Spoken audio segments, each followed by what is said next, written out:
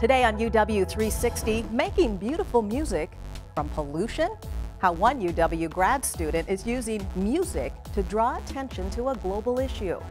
Plus, college finals week is going to the dogs. See how these furry friends are helping students manage the stress of their college finals. Also, the story behind an infamous event in Seattle's history and how UW Libraries is helping keep that story alive. Plus, it's all in the family on this Husky baseball diamond. All that and more on today's UW 360.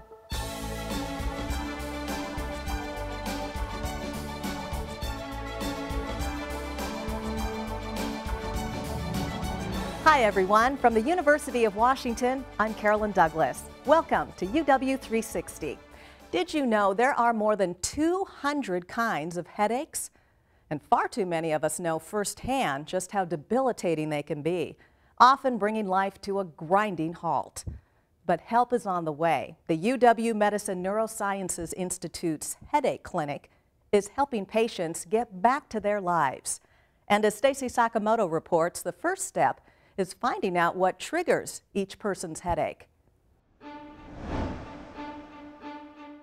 15 to 30 million people in the United States suffer from chronic headaches. I can remember having migraines since I was about 15 years old. People with chronic headaches have more than 15 every month. I was experiencing migraine headaches nearly every day. The headaches were painful and debilitating. If I were to put them on a scale of 1 to 10, the daily headaches were probably on maybe a 6, and then sometimes they would get up to an 8 or a 9. Michael Simonson says he was unable to work more than 1 day a week when he sought treatment at UW Medicine Neurosciences Institute's headache clinic. So you've started using the Cephalene? Dr. Natalia Muranova is its director. We're seeing incredible epidemic of young people, and most of the headaches affect women in their productive years, starting being 14 or 15, but we're seeing a number of young men as well. Dr. Muranova and nurse practitioner Melissa Shorn team up to provide shared visits at the UW Medicine Roosevelt Clinic. Maybe there's a certain vitamin or something that I'm missing. It's an innovative way for several patients to receive care at the same time. It's nice for patients to be able to share their own story and what's worked for them or what's not worked for them. And it's a shared experience for our patients. They learn about what causes headaches. Yeah, there's some medical founding for that advice. It turns out that Michael's were caused by overuse of over-the-counter headache medicine. It actually turns out that over-the-counter medication, if you have more than 4 headache days per month, is your worst option because that actually leads to more headaches. So actually one of the first things that we start after establishing your diagnosis is figuring out alternatives to the over-the-counter medications that you have been taking. Michael has given up the over-the-counter medication. Instead, Dr. Muranova has prescribed preventative medication and has suggested non-medication options. He's more than 99% improved. How he achieved that was a combination of daily preventive medication along with changes in diet. We have a nutrition shared visit along with daily exercise, along with using melatonin for his sleep. But if they're willing to work hard, and our patients are willing to work hard, they achieve enormous success, and we're very proud of them. My advice to people that are experiencing migraines is to seek treatment far earlier than I did. I suffered through migraines for more than half of my life, and needlessly. What I like about my work is getting people not only out of pain, but back to their lives. Because I've had such a positive outcome, I want to share that with other people. I want to let them know it's possible.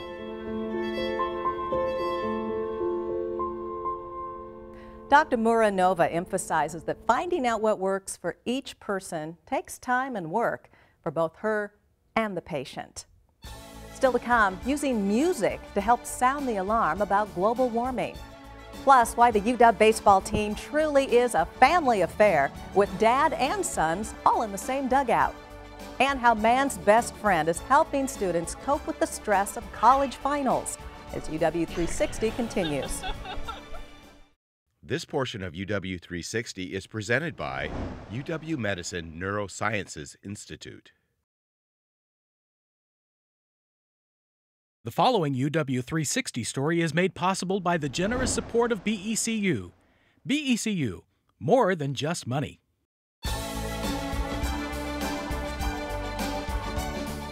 Welcome back to UW 360. What does carbon pollution sound like? A graduate student at the UW Department of Atmospheric Sciences composed an answer to that question in what may be the first music video of its kind. With the help of her advisor, she turned the measurements of the rising levels of carbon dioxide in the Earth's atmosphere into music. As the carbon dioxide levels rise, so does the pitch of the music, which can make for an unsettling and unforgettable message. Listen carefully to the relentless rise of carbon pollution in the Earth's atmosphere. Thanks to this unique music video, you can actually hear it happening. You can see how it's moving through the atmosphere, traveling in the jet stream. Yeah, it does sound relentless. UW graduate student Judy Tweet is the composer of what may be the first music video of its kind. Her advisor, UW scientist Dargan Frierson, and the video team at the Department of Atmospheric Sciences were her production team.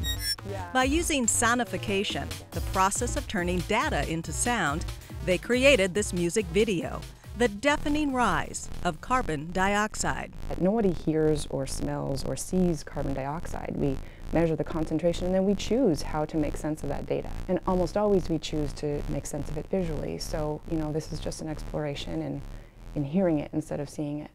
It was Judy's idea to use sonification to better convey the urgency of rising carbon pollution levels spewing into Earth's atmosphere, allowing viewers to not only see the data, but feel it. When we hear sounds, we're hearing vibrations. They resonate in our bodies. So it's no surprise that when Judy was trying to think of a more creative way to communicate the urgency of rising carbon pollution to a non-scientific community, she turned to music as her medium. The result is uniquely powerful. The Earth seemingly shouting a message. The steady, unstoppable rhythm, the rising carbon levels get increasingly higher, causing viewers' anxiety to rise along with them. I've been really intrigued by a lot of people saying, wow, I've never really thought about it that way. I've never thought about how it sounds. And yet it ends on a hopeful note, reminding us of solutions, switching to clean energy sources, and better protecting our oceans and forests, helping Earth breathe again. There's no single answer to this problem of global warming, but we need lots of people using their special skills and their creative energies to work on it. And so I hope that it just spurs that a little bit more. And if words can't convince people to act quickly enough, maybe music can. Judy is planning to use sonification to create more YouTube videos to help better communicate other environmental issues, like the rise of Earth's temperature. You can see her videos and those of her colleagues on the Department of Atmospheric Sciences website and YouTube channel. Just check out the link on our website. All right, from feeling the stress of rising pollution to coping with the stress of finals. 4 times a year, students at the University of Washington go through that dreaded time known as finals week. And as anyone who's gone through it well knows, it can be very stressful. But now there's a fluffy new fad sweeping through campus to help. De-stressing with dogs. Austin Siedentoff has the story.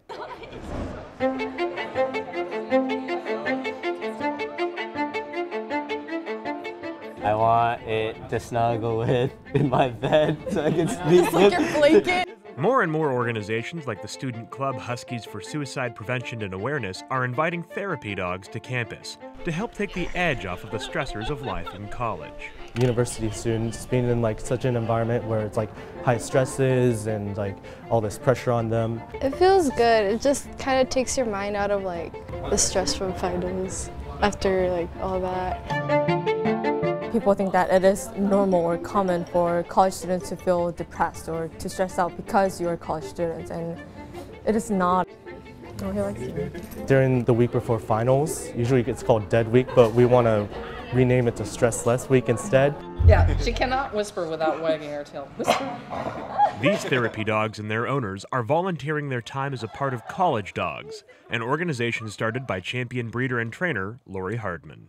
This happens during midterms, finals, other times of stress. We get called to campus, generally speaking, 2 to 3 days a week throughout the entire school year. And I can't tell you how many times I hear, oh, I can go do my studies now, or I feel so much better just from petting the dog. When I'm playing with dogs, like, they allow me to just focus in that one moment instead of thinking about other things that are going on in my life. Many call this, focusing on therapy dogs to drown out stressors, anchoring. Good girl. A technique which saved the life of Assistant Director of the Student Veterans Center, Lindsay Zeich. Because I just needed something to keep me going, because at that point, like, I was at my some of my lowest days. Like, there was a point where I was even suicidal, but I couldn't get out of it. Lindsay has left those times behind her, and now she brings one of her dogs to work with her, where they've become fast friends with staffers on her floor in the hub. 15 to 20% of her time is spent keeping me grounded, where 85% of her time is spent in the office hanging out with other veterans. Spending time with dogs is great for dealing with stress. It could change your day, or even your life for the better, which is why it looks like therapy dogs will be here to stay at the UW. Once a year, Lindsay helps coordinate an event called Service Dogs Unleashed through the Office of Student Veteran Life. It happens on the lawn outside the Husky Union building, where students can stop by to romp with Fido and friends.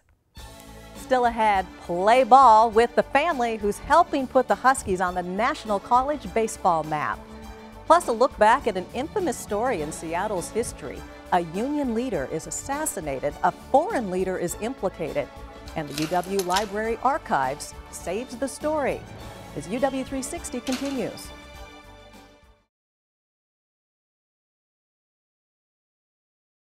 Support for UW 360 is provided by the Labor Archives of Washington. Learn more about researching at the Labor Archives and donating collections at laborarchives.org.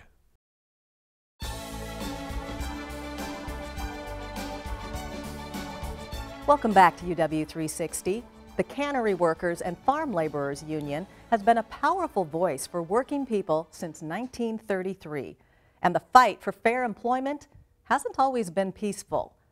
A labor organizer and UW alum found himself at the center of a tragic event that shook Seattle in 1981. Now a scholarship from the Harry Bridges Center for Labor Studies is carrying forward that man's legacy and turning a tragic loss into a potential future for a UW student. Allison, if you could please come up. Allison Steeken stands before a packed ballroom to accept a scholarship. After almost a decade away from school at the UW, working dockside as a casual longshore worker. Allison's scholarship has been awarded by the Harry Bridges Center for Labor Studies, recognizing her work with the International Longshore and Warehouse Union and her commitment to a future working in labor. The Harry Bridges Center was one of the reasons I came back at the time that I did. I felt a true calling between what I was trying to accomplish as a casual longshoreman and then take that further. How can I contribute to this industry? How can I use my talents to make it a better place? The labor movement's always been a very important player in Washington State, even before we were a state. Some of the biggest events in Seattle history turn on labor activism. Allison is carrying the legacy of one of those events forward. Her scholarship is named for Jean Viernes and UW alumnus Silme Domingo, who died in 1981 fighting for reform in their Cannery Workers Union, a historically Filipino-American organization, which was no longer protecting its own workers the way it once had.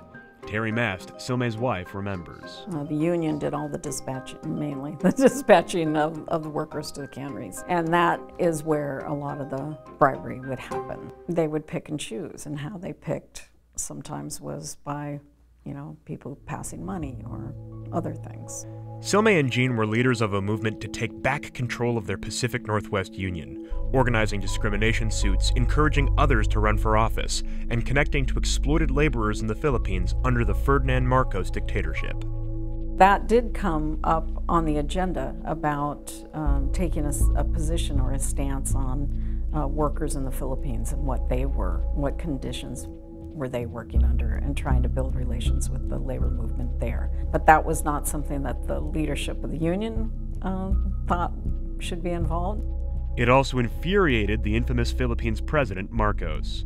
He conspired with Union President Tony Barroso, and on June 1st, 1981, both Silmay and Jean were gunned down in Seattle. And it was a, sensational murder, got a lot of publicity, especially among Asian Americans, and a big funeral. It actually helped, in a sad way that martyrs do, to solidify the union and bring them together. Jean and Silmay's sacrifice inspired Terry and the other reformers on to victory. The union was reclaimed and some measure of justice was served. 4 hitmen are all in prison. They got life without parole. Tony Barroso, after the civil suit, the prosecuting attorney finally agreed to go after him, found him guilty as well, and he went to prison. And he died a few years ago. And unfortunately, Marcos died before the civil suit, but was found guilty, and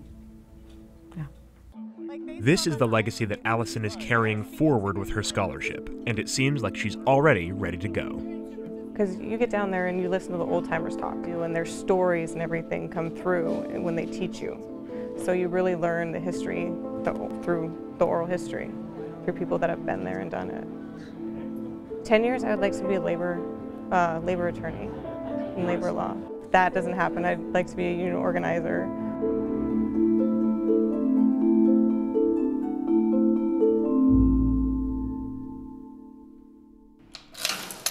Documents, oral histories, and photos from the Cannery Workers Reform, some written by Silmay and Jean, as well as the records of the Cannery Workers Union and the papers of members and officers of the union, are all available to the public at the Labor Archives of Washington at UW.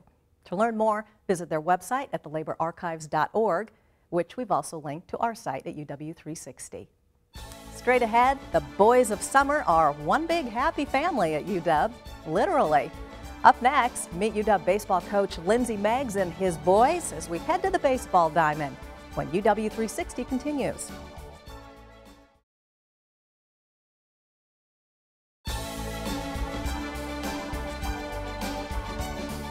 Welcome back to UW 360. For many, the love of baseball can be traced back to a game of catch between parent and child. And for UW baseball head coach Lindsey Meggs, that love of the game was passed down to his sons, who are now giving back to their dad every day on the Husky diamond. Producer Rick Garza has this UW baseball family affair. My family loves the game of baseball. They love all the sports. For Lindsey Meggs and his entire family, playing a sport was a large part of growing up. We played soccer, basketball, football, baseball, and it was just fun for us as kids to have each other to compete with and against. And I just remember going to my brother's games, my sister's games, and then obviously going to our dad's games too, and it was nonstop, and that's how I wanted it as a kid. Many fathers coach their kids in Little League, but that was something the senior Meggs missed when his sons were younger. Still, it didn't stop him from passing his love for the game to sons Joe and Jack. He never coached us in Little League, but he was always helping us with baseball or throwing the football, basketball, that kind of stuff. And while he wasn't on the field coaching our team, I mean, he was always throwing us BP, and we're always working on stuff with him and always around.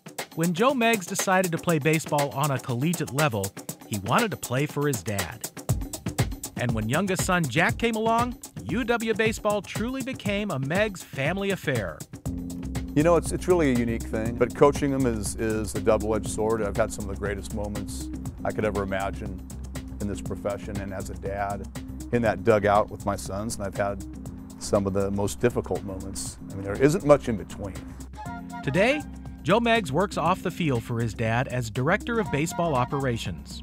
When I got done playing, I still wanted to be involved in the game, and this was kind of the path that I chose to take, and I think it's something that I want to pursue, and I mean, I definitely am in a good position now to learn from not only my dad, but our other assistant coaches. Coming out of high school, Jack Meggs had opportunities to go elsewhere, but decided he too wanted to play for Dad. Kind of wanted to go somewhere else when I was younger and, you know, kind of make my own name. And as I got older, I saw my brother go through what he did playing here, and I mean, I just saw how much joy those two had, and their relationship grew from it so much that, I mean, I didn't want to miss out on that and miss out on that opportunity of getting to see my dad every day. Coaching your sons can be tough for father and son. Having him in the dugout at times and, you know, getting barked at a little bit, and then transferring that to going and having dinner with my family on Sunday nights. You know, that's tough love in our household. It's tough love on the field, and I think our players have been better because of that, and I think my boys have been better because of that. But I think it's made me a better person around the kids. It's made me more patient. It's made me more understanding. It's made me more forgiving. And when he stops to reflect, Lindsey Meggs is proud of his family and how they've handled being a baseball family. The sacrifices they've made, you know, to make this my career and to build our family around it, that makes me feel better about the choices we've made. Who knows, if the ball bounces the right way, this may just be the beginning of the Meggs era at the University of Washington. I couldn't imagine myself being away from the game just because it's helped shape my life so much and my family's life that I'm going to want to stay involved. Me and my brother might be running the show in a few years, but who knows. Under his leadership, Coach Meggs has grown the University of Washington into one of the top programs in the Pac-12 and one of the top teams in the country. And that does it for this edition of UW 360. If you'd like more information on any of the stories you saw today, just head to our website at uwtv.org/UW360. You'll also find us on Facebook and Twitter. I'm Carolyn Douglas. Thank you for watching, and we'll see you next time with all new stories from the University of Washington.